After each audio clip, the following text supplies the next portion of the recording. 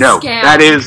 I think that's illegal. Do you think that it is necessary for graduates right out of college to get an agent right away? On the Town, Cats, any of like the Broadway shows that are like dance heavy, our agency was always involved with that. It's very obvious that they're lying. The more understanding you have of the business side as a whole, the more understanding you'll have as a performer.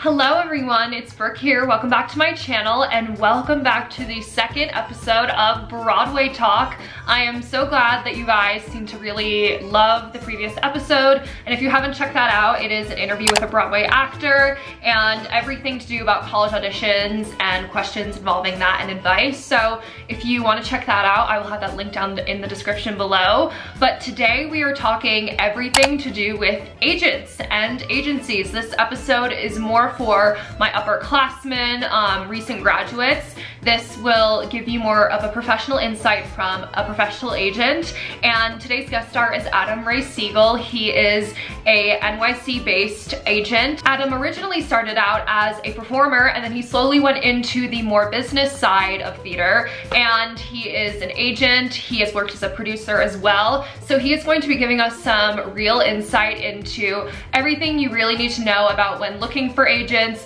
Should I get an agent? What does the cut of an agent get out of my paycheck?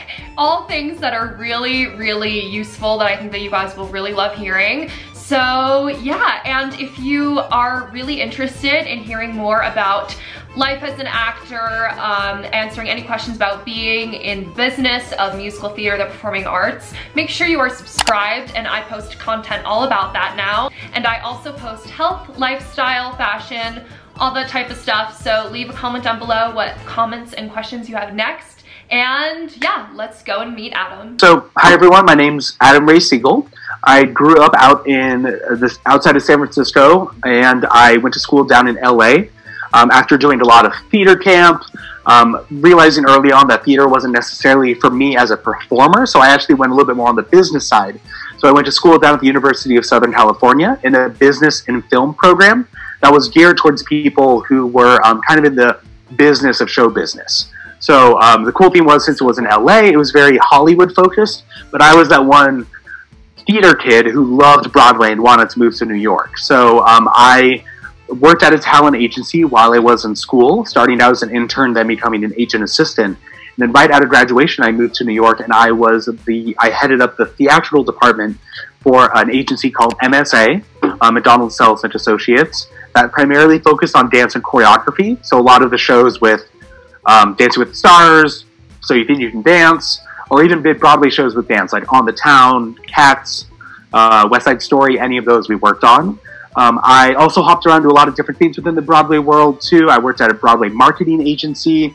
I've worked for individual producers. I also produce myself. I produce an off-Broadway show that got the New York Times Critics pick that I'm very proud of, called Beyond Babel. I know, I'm very proud about that. It's a great show. I highly recommend it. Thank you. Also, I produce a lot of kind of like immersive theater shows too. I do a lot of stuff with magicians, with contortionists, variety performers, sideshow. I also myself am a fire performer, so I do fire eating, fire spinning. I've done like I think almost like 200 performances now. And I also, I try to volunteer where I can. I'm on the board of directors of New York Theater Barn, which is a nonprofit that specifically allows writers and composers to create new shows that traditionally aren't seen. So a lot of LGBTQ voices, people of color. It's been really great to work with them. And I also work for a nonprofit called Broadway Cares Equity Fights AIDS. I'm sure a lot of you have seen them with the plastic red buckets, either at Broadway shows or on national tours. We essentially produce events within the Broadway community to fundraise as much as we can. And then we give a lot of it to the Actors Fund, which is a nonprofit with some great resources, as well as HIV and AIDS organizations all across the country. So I've kind of worked in a lot of different aspects of the Broadway world, and I'm excited to share my insight into everyone. Sorry, for everyone as well, too.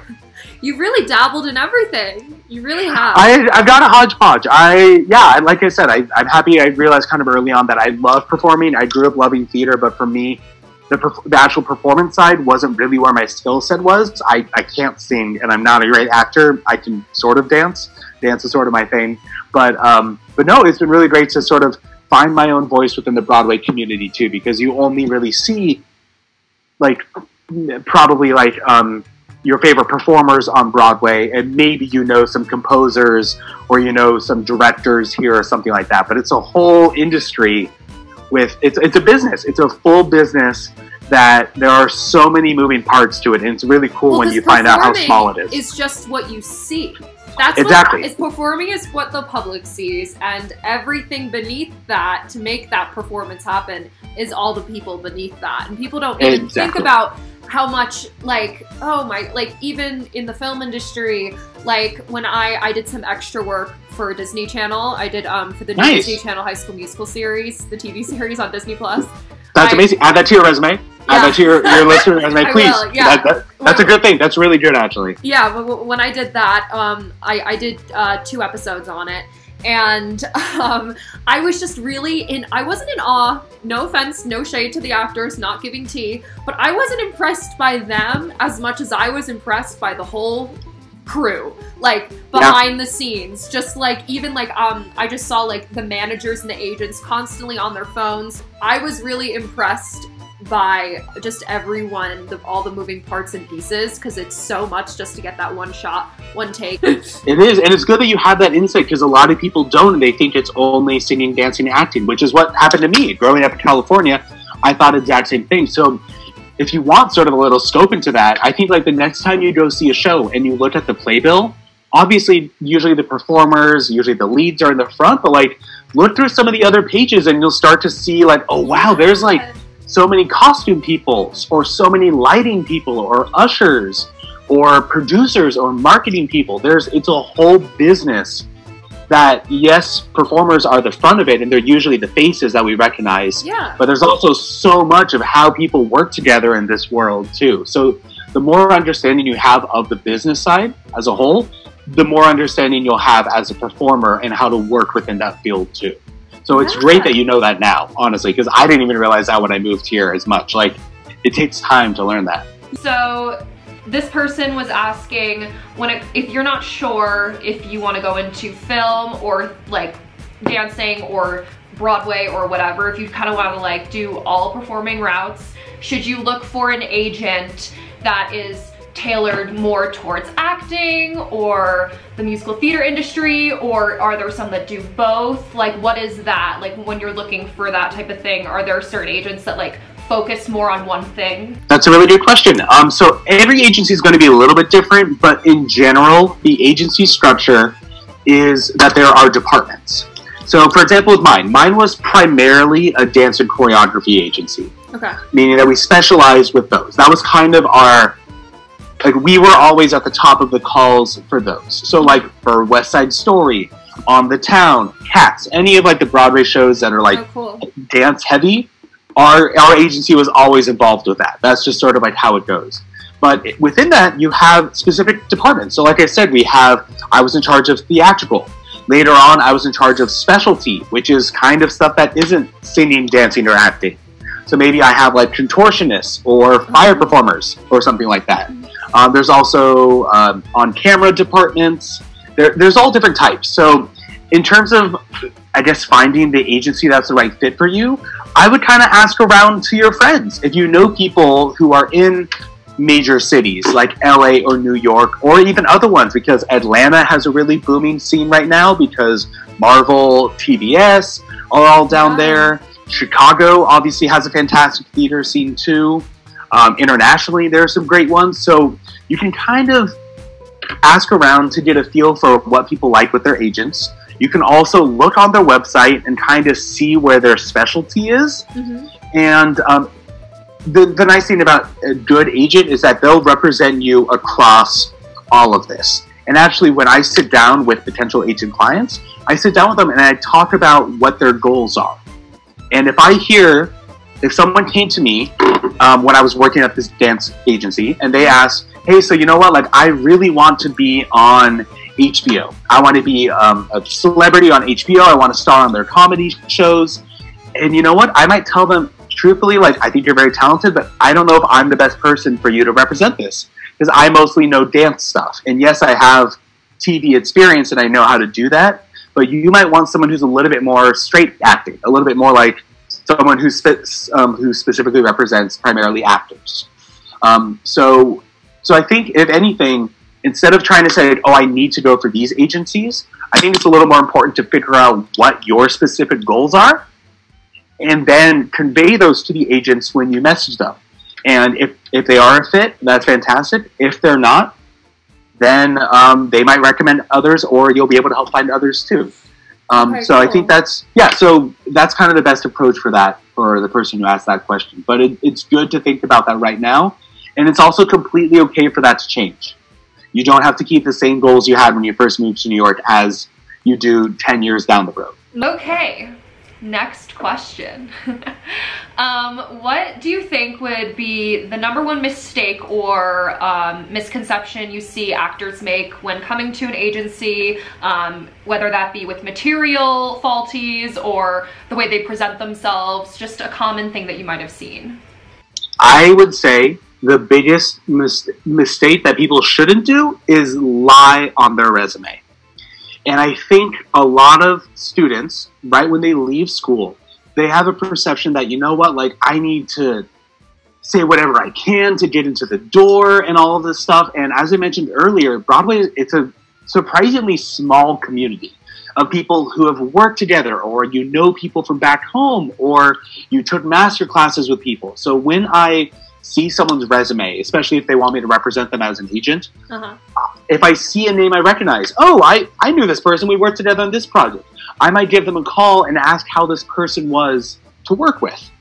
And if you're lying and you're putting that you shared the stage with Lin-Manuel Miranda or something like that, and you didn't, people are going to know that. So have people made really that bad of lies on their resume? That's an absurd one, so I'm not going to say it. Not that specifically, but like, have they put like very like well-known productions or people that it's very obvious that they're lying? Some, and that's wow. And you know what? That's ballsy. It's unfortunate to that, and I think part of that comes from people think that they need to come in with ready credits that they're good to go, or lie about certain roles that they did in the past. But honestly, you are a student. You maybe did some local theater growing up. You maybe were in some regional productions or did commercials. We know that you did all of your school productions probably, but like, unless you were a child star or something like that, you really shouldn't have these credits, and that's okay. I think it's all right for theater people to know that it's okay to come in as someone kind of fresh. Maybe you haven't done something in New York, and by no means does that mean you're not a good performer. It just means that you have a different kind of experience, and it'll take time to cultivate that. So, do you think that it is necessary for graduates right out of college to get an agent right away, or do you think it's not necessary? Do you think that, I know as a talent agent you probably have like a bias in that way, but actually like looking at like yourself maybe, like as a student, do you think that getting an agent right away really helps people or not? It depends. It honestly depends on how good of a partnership it is. And also, so one thing to consider is kind of what your situation is. So if you just moved to New York and your one objective is to try to get an agent as fast as possible, you might possibly neglect your health. You might neglect your housing situation. You might neglect making money because, like I said, just because you book an agent doesn't mean you're going to get money rolling in right away. It might take weeks, months, maybe like years to book something, and even after you book something, you're not getting paid right away. So I think if anything, the big priority should be about finding a comfortable situation, of finding some solid housing, maybe building a nice network, maybe finding a part-time job or something that is flexible. So one thing that would happen a lot with me with new clients that I learned is if I find someone right out of school, they moved to New York and they get an agent, we decide to sign them, that's great. The one thing you have to consider with agents is that you're going to have flexibility for auditions. And of course, it's nice when somebody's a full-time performer and they have time and they're able to do that. But if you're also balancing that with a full-time job that isn't flexible, that makes it difficult, which is sort of why there's that stereotype, which exists for a reason, of people working service jobs. Maybe you work as a waitress or you work as a bartender or something like that. And the reason those stereotypes exist is, one, those roles are usually very personable, which I find theater people are usually... Well, because they acting. require They're acting. communication skills. It's They all do, about exactly. communication. It's all about being Yes. inviting, you know? Exactly. So obviously performers are usually very good at that because we're good at faking that. Or we actually are like that. But the other reason that exists too is because those jobs are very flexible. It's very different to do that kind of job as opposed to a 10 to 5 office job, where you are maybe like working at a finance company and you're paid on the clock for those hours. And you know what? It's kind of hard to leave, let's say, on a super last minute audition to go sing some sides and bring your book and like change and wear an outfit and all this stuff too.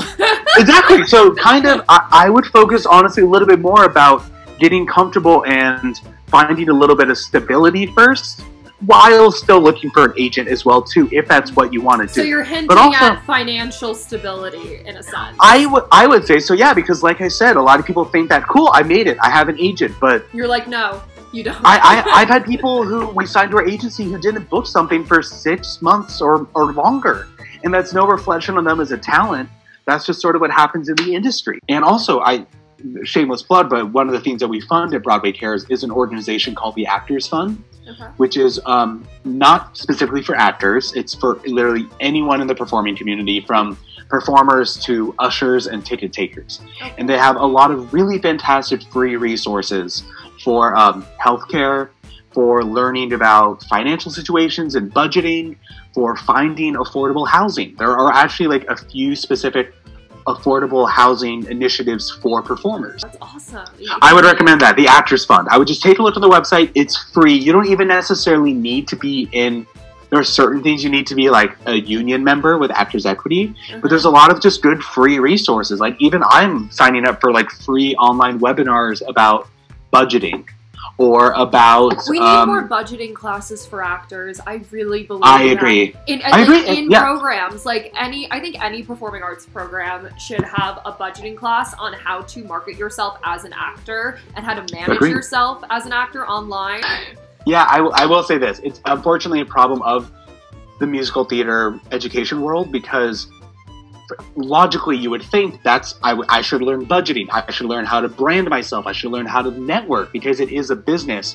But for them, a lot of the musical theater programs, and that's not to diss them, I understand why they are like this, but their objective is more the arts side of it. They want to cultivate your talent, whereas very few actually have the professional side. So that's why I really recommend this stuff at the Actors Fund, because it's free, and also you're speaking to people who specifically know your challenges as a performer, as opposed to, let's say, an accountant who might not understand, wait, so like, why do you need to spend all this money on headshots and like photos? Like, why would you do that? Why are you expensive. spending so much money on makeup? Why are you spending Exactly. money on like a ring light? Why do you need that? I need to pay my vocal teacher, and I need to see them at least once a month to keep my vocal cords in shape. Like, the Actors Fund is specifically resources for performers, usually by performers within the field too. So that's why I highly recommend them. Even before you move to New York, it's worth checking out some of their stuff. Do you know sort of the 10% rule with agencies? Like, does that kind of... No, please explain it. Please explain. So this is the 10, so what would you call this? The 10%? It's the agency fee. This is the agency fee, guys. Big disclaimer.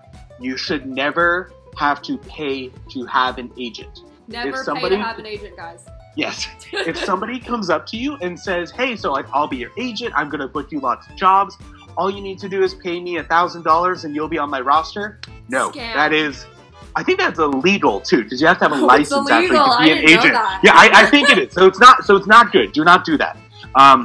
What an agent does is, if I meet with you, so we have a great meeting, you just moved to New York, I sit down with you, I can say, you know what, like, I'm actually looking for people like your type. I think that I can actually like help you out. So I want you to be my client. So you basically sign usually an agency exclusivity client that basically says like, for Broadway stuff or for theater stuff or on camera, I am your agent. Nobody else is. Okay. And the only way that I get paid is if I book you on a job. So I email the casting directors. I send you all of the stuff. You're the one who actually goes to the auditions or submits the material. So I'm going to help give you sort of these opportunities, and it's kind of up to you to make those happen and to book it. Mm-hmm. And when you book it, I get 10% of that job. So if you think about it, you're not technically giving an agent any money unless you book work. Okay. That makes sense. And it's usually 10%. Sometimes you negotiate with the actual person who's like the producer or whoever, or the casting director. Sometimes an agency will do 10% on top, which is really nice. So let's say you're getting paid like $2,000 for a one-day shoot on a commercial for Skittles, whatever. So you're doing a Skittles commercial, $2,000. Sometimes the agent will negotiate. So our fee, so 10% of that, of $2,000, which would be $200, I would negotiate that so it's on top of all of it. So essentially, once we finish it all, I still get my $200, my 10%, but actually all of the money goes to you. So that's not usually done for Broadway stuff, I would say, because Broadway, they have very specific contracts that they have to do, especially if you're Actors Equity. You have to stick to a lot of specific things, but kind of for these like one-off jobs, of like a commercial where they're like I said, for Skittles, where they're shooting for one day, or maybe like a quick theater project, like for a reading or a lab kind of for a new project that's in development. Those, maybe they'll negotiate those. It's probably not the best example because there's contracts there. But anyway, my main takeaway is do not pay directly for an agent. An agent should not get any money unless they book you on a job. And that's, I think that's a really important thing for people to know. Write it in stone. It'll be across the street. Truly. I think it should. That's like honestly probably the biggest takeaway I want to give anyone looking representation is it should be a partnership and they should not make any money. You should never have to pay money directly to an agent if you are not booking a job. Well, thank you so much, Adam. This was so fun, and I honestly feel like I learned so much just by talking to you. That was so helpful, thank you. And yeah, I really hope to see you next time I come back to New York. Let me know. Hopefully we open up soon. So we'll see what happens when Broadway returns. Yeah, hopefully. And I wish you the best with all of your future endeavors. And again, thank you for taking the time out of your day. Anyways, guys, I hope that you enjoyed this second episode of Broadway Talk. And please comment down below what other topics you want me to touch on next. I'm thinking about doing a self-taping type of video to help you guys with submitting virtually for auditions. That's my next idea, but like comment down below what you guys want to see and I will really try and put that out for you. So yeah, and thank you for the support and I love you guys so much. Have a great rest of your day. Bye everyone.